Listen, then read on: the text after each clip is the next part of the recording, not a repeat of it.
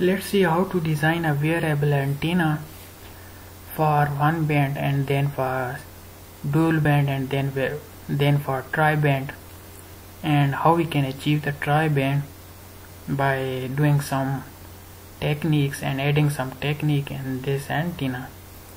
And this is, we have a triband antenna whose results and resonating frequency, let me show you. Here you can see that it is resonating on 3 different frequency: 2.3 GHz, 3.5 GHz and 6.1 GHz. And I will see how to improve the further results of this antenna, and at the same time I will see how to calculate the SAR for this antenna.